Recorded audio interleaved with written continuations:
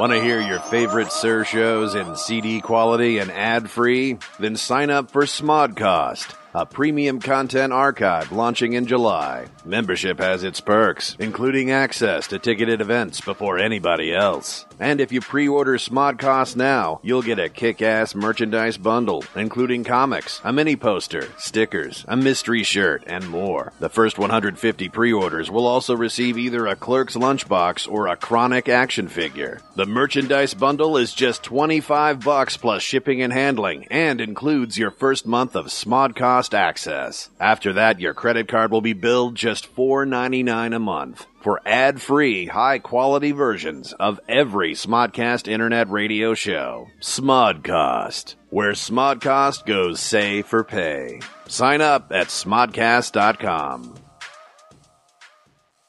Put your name on it. Just put your name on it. That's all I say. Be a man or a woman. Put your name on it.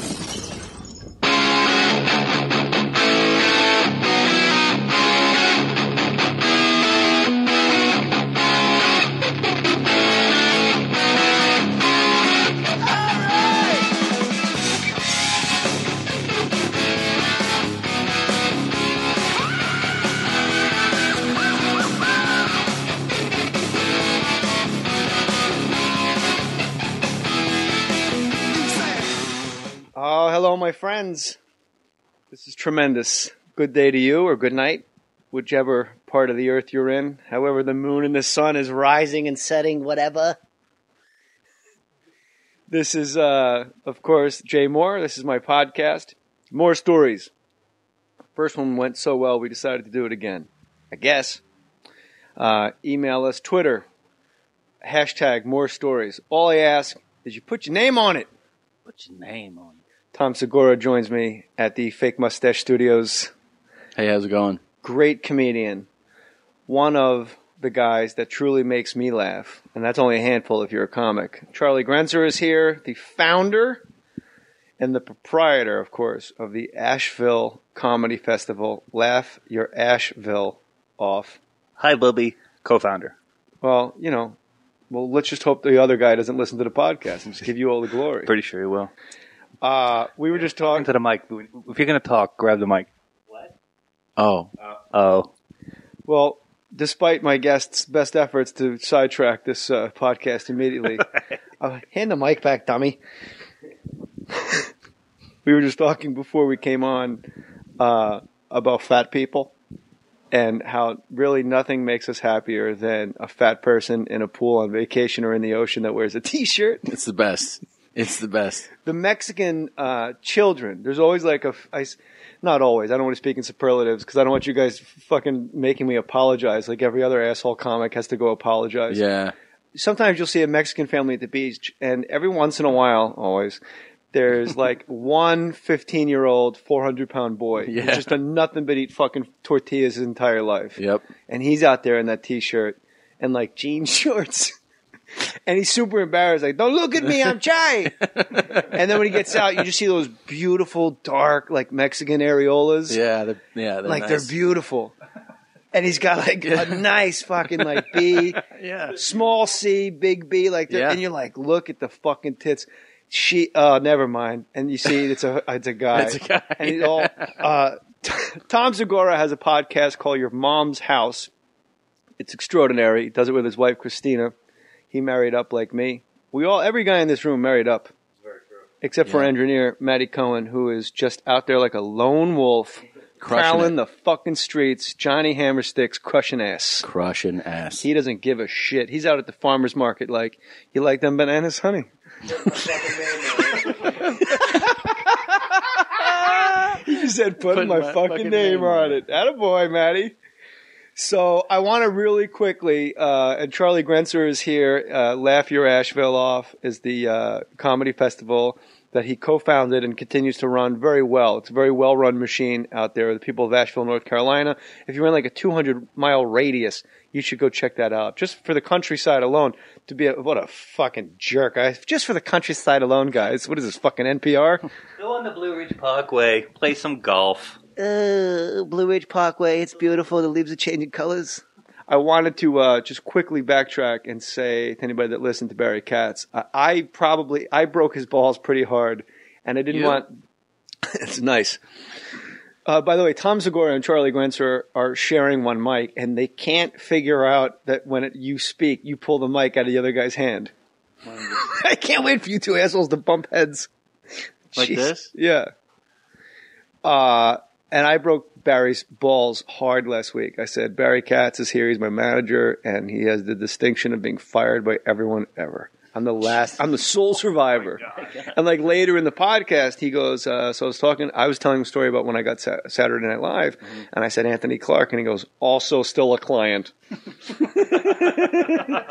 So I want to say to people that listen to the first one, the nature of being a manager, it's very cyclical. People run through you. And the problem with being a manager is the more successful you get, the less any of your clients need you. Case in point, you look at a guy like, and I don't make fun of comics, and I'm not using this to be funny, but a guy like Carrot Top, who's a comic, before he landed in Vegas, he had a manager, and he broke that manager's balls regularly, like, fucking get me gigs, get me gigs, get me gigs. And then that manager finally sits down with like the Luxor or wherever he is and gets him like a $100 million deal. Carrot Top's not leaving Vegas anytime soon. That fucking Shark Reef will close before Carrot Top leaves. Yeah. So what the fuck does he need a manager for? So do you keep paying your manager in perpetuity and just have him around? I got to ask you this.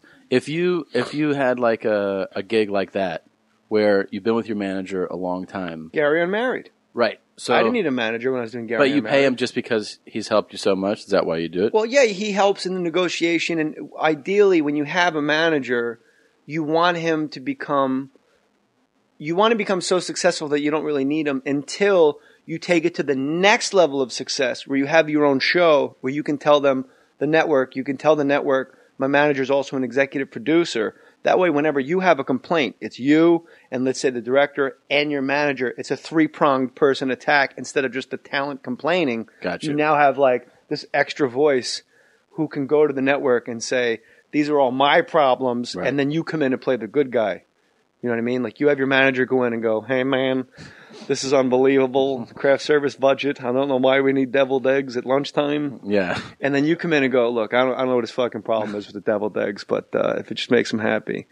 So really the entire manager job is A, get your client work, B, fall on the sword 1 billion times a year. Like you missed your fucking appointment. All right, I'll handle it, man. Yeah. I fucked up. I told the kid, it's all. And then the byproduct of that is people think your manager's an asshole. Right. But really, you're the asshole. Right. The puppet master.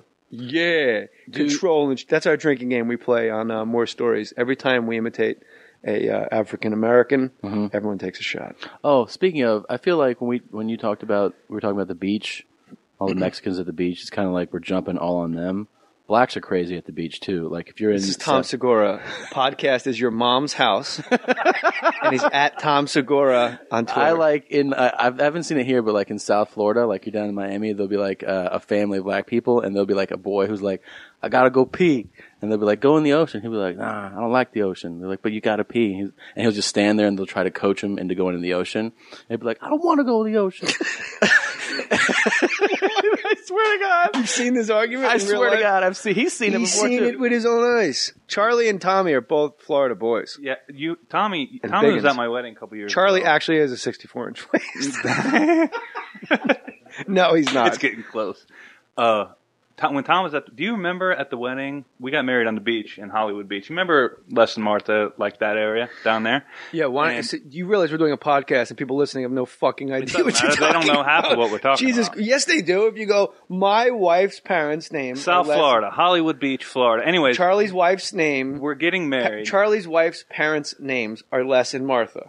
They're at your wedding. Go ahead. So that's all. It was at their place on the beach. You remember when the refugee boat, like the day of my wedding, rolled up on the beach that I was getting married on? Yes. You remember that? How do you know those people just didn't really want to be at your wedding? Well, they weren't dressed appropriately, that's for sure. Yeah. Remember there was helicopters? You wore fucking flip-flops to your wedding. What the fuck are you talking about? But I had linen on. Stoned asshole. You wore fucking flip-flops to your own wedding. Yeah, I did. Actually, I took them off when I got married. It's gangster. Yeah, it was Or pretty- lazy. I'm not sure. Yeah, what? a You little didn't bit want of both. sand in your Oh, fucking... you know what I remember? I Take said, the mic when you talk. what I said oh at my the, God. at the I now I fucking see the grabbed it. downfalls of podcasting. Let him hold it most There of the needs to time. be a third mic. That's all it know. is. That when I spoke at at their wedding, and when Laurel walked up, At his Charlie's? wife at Charlie's wedding, Okay. I meant to I was speaking, and his wife walked up, and I meant to say, "Look at you! You just you took my breath away," and I said, "I'm out of breath." And it sounded so dumb. I was like, "I'm out of breath." They're like, "Cool." And I was like, "Not because I'm tired, because you look beautiful." I'm out of breath. I vaguely remember that. He's gonna spit. Yeah. He is kind of drooling a little bit. I had a mouthful of water. That's so So, stupid. Charlie's beautiful wife, Laurel. Took my breath away. Why? If you're the best man giving a speech, why is she up walking around? She should have showed you a little respect, kept the seat, and enjoyed the toast. It was different than that. It was Was she coming to take the mic from you? no. It was the format was different. It wasn't like a She regular. was telling ceremony. you, Tommy, this wedding we don't wear shoes. They Please, if you could just get rid of those Adidas. they had like a. I don't like the ocean. They had like a. I don't want to go in the ocean. want to go in the water. You can charge out to the game right now. They had like me. I spoke first. I spoke before the ceremony started. I introduced people. And so she was just walking towards you, and you meant to say, "You're so beautiful, you take my breath away." Yes. But you freaked out. Like were you I get. drunk? Were I you high? no. I just was. I think You it was just spazzed? like just in front of the people. I was like, "Look at you. I'm out of breath." It was so dumb. And did she go, "What?" I just kept. I was like, Because of your beauty, I'm out of breath. because of your booty, your booty. You know, I'm booty. because of your booty. Jesus, Because of you your still booty. can't get it I right. still can't get it right. Because of your beauty, I'm out of breath. I'm out of breath. Don't say I'm out of breath because I'm wearing UGG boots on the beach. Because I'm hauling sand. I'm hauling sneakers around. No wonder everybody's in flip flops. Sneakers are a motherfucker out here. So, Tommy was talking about Tom Segura, who has his podcast of Your Mom's House. This is More Stories. Hashtag More Stories if you want to hear particular stories. Twitter. On Twitter, up on Twitter. Yo, hit me on Twitter, son. Horace Grant. Horace Grant, call me. How do you feel about Tracy Morgan having to apologize for saying what he said about the gays, and then he has to do another apology for saying what he said about people with Down syndrome? This is going on a long time, and the one argument that I've heard where people are like, well, you know, especially when you're well known, you have like there's some responsibility that you have on stage. I'm of the opinion that you don't have a responsibility on stage. I don't think that you have a responsibility to anybody. I think your responsibility is to try to get laughs. Yeah. Make the attempt to get laughs. The comedy club, I say all the time, you and I have talked about it, the comedy club is like the last bubble of First Amendment. Yeah, look, if you got people running to Facebook from the comedy club, I mean, we're not talking about Michael Richards screaming nigger into the balcony. Right. At two actual black men, like right. fucking crazy man. Right. We're talking about Tracy, and Tracy's like from a fucking other planet. Like, he's not well. Yeah. Like, if you said, Tracy, this is my friend Charlie, he's from space, he'd be like, oh, what's up, Charlie? How long you been here? Like, he wouldn't even go like, space? What the fuck, space? Yeah, That's 2 shots. That's second. So, Tommy had a couple good black guy impressions earlier. Well, really quick, please drop for me and our listeners on More Stories, the podcast, the 15-year-old that refuses to go in the ocean to pee. Real quick. I don't want to go in the ocean. You gotta go. I'll be like just a white sounding person, but you have to go. If you have to pee, you have to go in the ocean. Nah, the stingrays. Man, I ain't getting in the water. French Canadians and Germans and anything Nordic, they love the Speedo. Yeah. And they don't give a Actually, fuck. all of And I Eastern Europe. respect it. All of Eastern Europe, too. They roll with the Speedo. Roll with Speedo. But they roll with it with such confidence. They really are. If you drew like a scale, the fat fucking guy with the t-shirt in the pool is on one end, and then you got like the super rail thin bizarre German guy with no like pasty white in his Speedo is on the other end of the scale, and we're all just really in the middle, flotsam and jetsam between those two extremes on the beach. And do you realize too that like we wear shorts, swim trunks, or board shorts? They think like Eastern Europe especially, with the Speedos think you look like a fucking clown. Yeah, you know wearing why? Shorts. Because they don't have fucking beaches where they live. Because they're landlocked assholes. And that's the message I want you to take from today's podcast. Everyone from Eastern Europe are landlocked assholes. There you go.